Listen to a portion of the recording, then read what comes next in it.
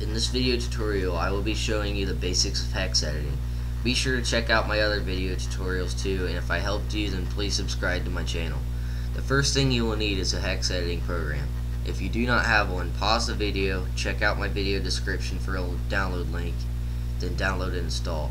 Now let's get started with the tutorial part now that you have the hex editor installed. So open up the program once it's done installing. And it should look like this. Now you don't see anything right now, but that's because you haven't opened it up with the program yet. But we'll do that here in a minute. So the first thing we're going to do is make a test file. So make a new text document named test.txt. Open it up and type in "this is changeable"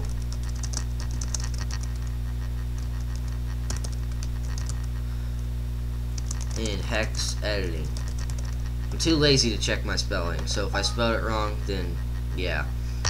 Okay, so here's what we're gonna do. We're gonna change it to something else.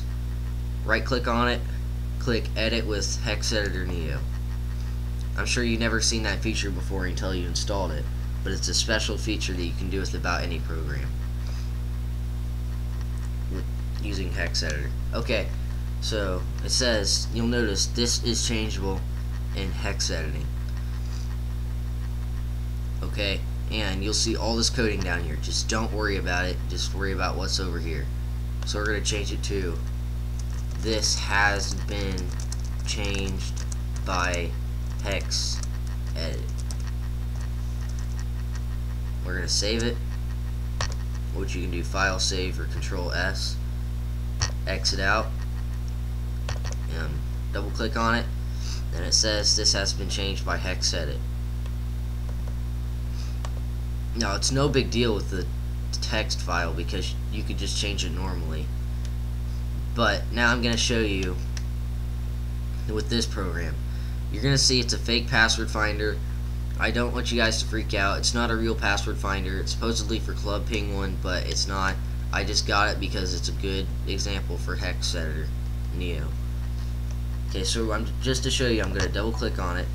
This program is a product of Programmer. Tongue twister. Okay. And then I made this is hex edited by IONUJK. But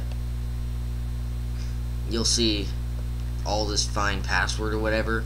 It's set to default, so it's not a real password finder. It's just a made up program that I don't know what it's used for. But right click on it.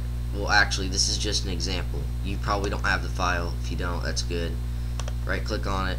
Well, I'm going to right click on it and scroll through this. Now, the reason I'm showing you this, even though you don't have it, is because I'm just showing you a real file example, .exe file example, to change it, to show you what I'm talking about. Okay, so we're going to search in this because the first words in the sentence were "this was hex edited by IONUJK," but we're just going to type in "this," and you'll find it right down here. "This was hex edited by IONUJK. We changed the text in this wording." I don't really know. Just something to say.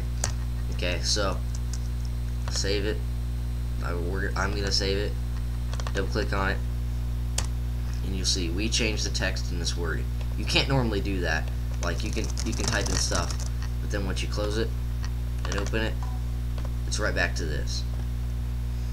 That's your example of hex editing. If you want me to get into more depth, just comment in the video, and be sure to check out my other videos for tutorials and virus removal.